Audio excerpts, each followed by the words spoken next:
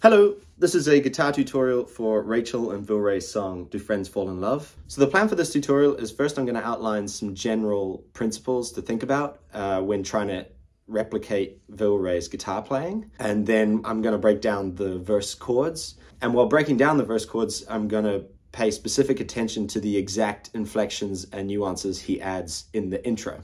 And then I'm going to go into the B section and we'll focus more just on the chords. And then, yeah, there's a brief part that's different at the end, and that should be the whole tutorial. One of the reasons Vilray's rhythmic guitar playing, I think, sounds so good is because he keeps this constant rhythm using his thumb.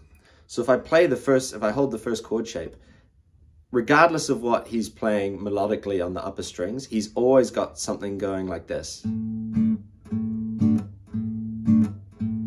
So it's a sort of alternating between hitting a root note and then kind of almost gently brushing over the lower strings with your thumb. Sometimes he doesn't even brush. Sometimes he just plays the bass note again. But it's this, generally speaking, it's this feel of on beats 2 and 4, you want this kind of, as if there's a second guitar in the background. So to play through the chords of the verse, it sounds something like this.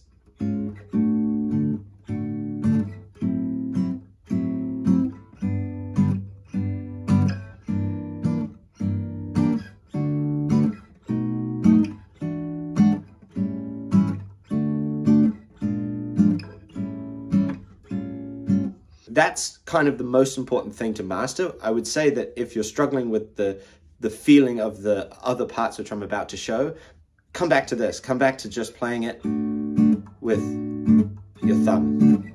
So more specifically, how the song begins is he's going to start on this D over A chord. I'll have the chord diagrams up on the screen. But basically, for the first one, you're kind of using your index finger on the 6th string, and then your ring finger has to basically bar the bottom 4 strings. So that's not necessarily an easy shape, but I think it's how he's playing it. So you're going to pluck using your thumb and and your fingers together. You're going to slide in chromatically. So and then slide up into the first shape. So it sounds like. And then you're going to get that first kind of thumb with the bass line strumming comes in. So.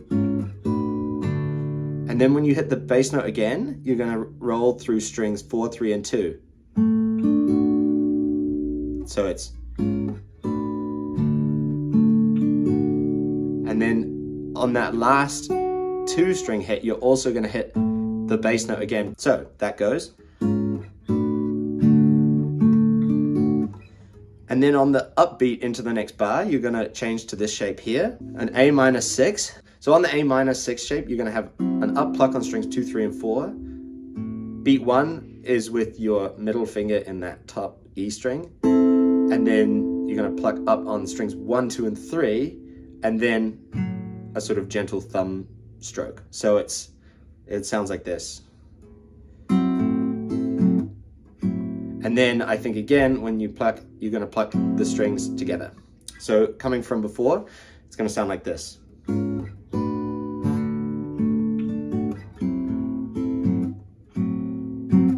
Yeah, basically you just repeat a bass line cycle. Now you're going to change to a G shape, G major, and you're going to play it like this. So what you're going to do is you're going to, at the beginning of this chord, you're going to pluck the root note and strings 4 and 3 together. And then you're going to hit on the upbeat, I use my ring finger to do it, you're going to hit the 2nd string. So, and then you're going to do, again, another thumb downstroke. And then quickly, this pinky is going to shift down to take the 5th fret of the 2nd string, and then, and you're going to pluck that with your ring finger. And after you've hit that 2nd string on the 5th fret, you've got another bass note coming, and then sort of a gentle up brush on the bottom strings, and then that thumb down brush on the top strings. So really slowly on this chord, it sounds like this. And then on the upbeat, you're going to change to this shape here, which is a, I guess a C9 chord. And you're going to hit, you're just going to make sure you hit that high, that 3rd fret on the high E string.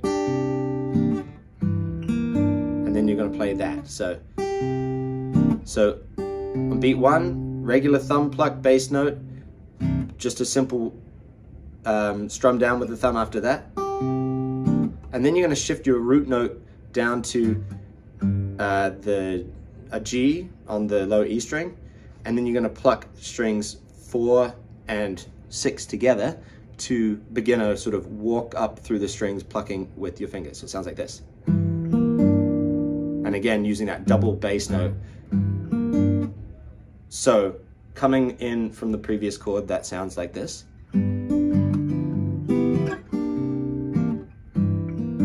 Now you're going to go back to the original chord and you're going to pluck strings 4, 3, and 2 with a bass note again.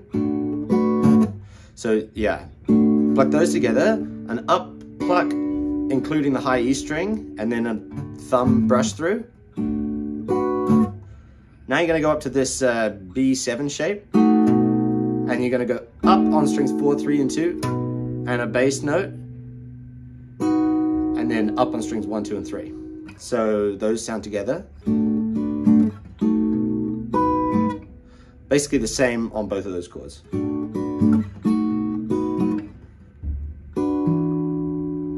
Then you're going to go to this shape here, which is a E9.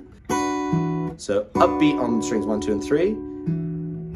And then this sort of muted pluck up with your index finger on string 4. And then you're going to shift the shape down. I'll have the chord name on the screen. I've forgotten what this one's called. So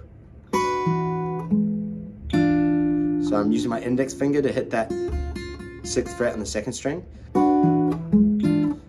And then you have to change quite quickly into this A7 shape. So how that fits coming in from before is, and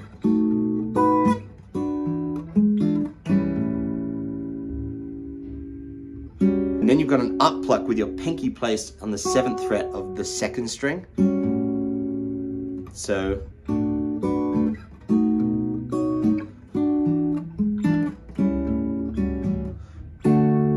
then you're gonna hear just a regular D, plucked together, and a simple thumb downstroke. Then you're gonna go to this B flat 7 shape, and you're gonna do a similar roll to what we had before. So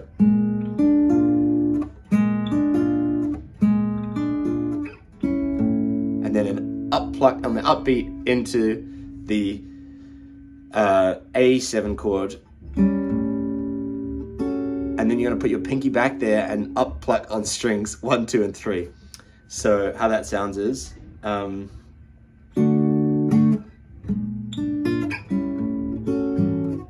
play that again. And then you're going to go to this, it's an A7 flat 13 shape that really naturally leads back to loop the verse. So how that all sounds together, I'll play it really slowly.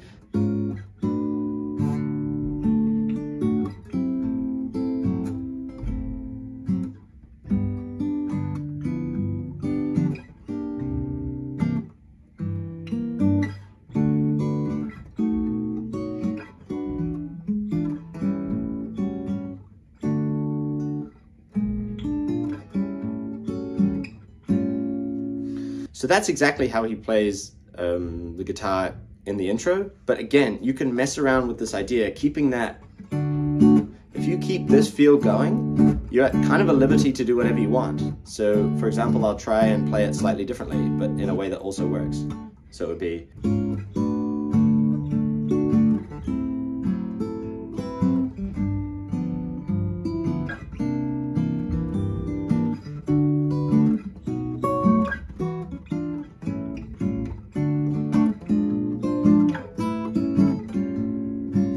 so leading into the B section, this is kind of the end of the 2nd verse, if you like.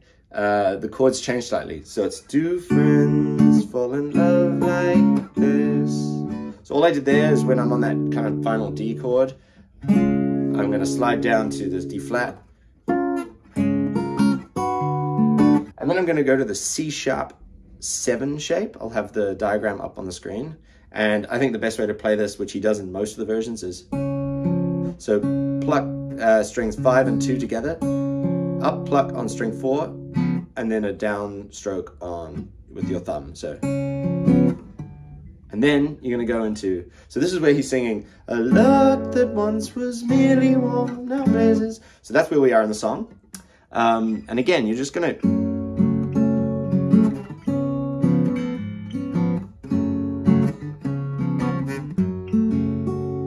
so it's all about combining your thumb and that lilting pattern with just any sorts of inflections that you think sound nice. You can just focus on keeping the chord going.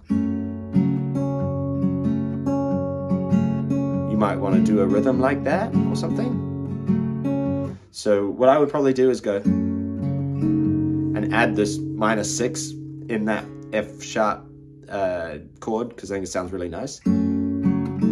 There once was merely one. Again, on that C, you can sort of put the bass note down to a G sharp. Now blazes with an ardent desire. Now I think it sounds really nice to go thumb pluck together 6 and 4, up on your middle finger string 3, and then as you up pluck with your ring finger on the second string, you want to kind of do that down thumb stroke. So it's, and then you obviously want that high note. So coming in from the beginning of the B section. A love that once was merely warm, now blazes with an ardent desire. And now you're going to go up to an A, and then it's time once was just undone. Then you're going to go to this sort of E7 shape. Burns harder than a fire. So those chords are, you go back, so after the E7, you're going to go back to the A, then to this sort of B flat 7 chord, and then back to the A, and then pick it up with that 13 that sort of leads you back into the verse. So yeah, those essentially cover the B section chords, and now you have the verse chords. So the last thing to note is that it changes a little bit at the end. I'm not going to focus on any sort of picking ideas here. I'm just going to go through the chords. So this is the part where he's singing, as friends we lived before. So it's going to start, as friends we lived before. And you're going to go to a B minor, is what I hear. So it's friends we'll live before. And then you're going to, and we'll live evermore. So now you're going to get that really hitting that open E string on this E9 shape. As friends we lived before, and we'll live evermore. And then you're going to play a really nice, basically a 2-5-1 chord progression to get back to end the song. So it's together, play a E minor 9 chord, 2 friends, an A13 chord, in love, and then you're going to end it with a D major 9. Yeah, so that's just a really lovely way that they end the song. So that basically sums it up. I hope I've given you some ideas about generally how Vilray is playing the guitar and how he's achieving that effect of a beautiful rhythm and, you know, almost a lead guitar. Thank you so much for tuning in, and I'll see you in the next tutorial.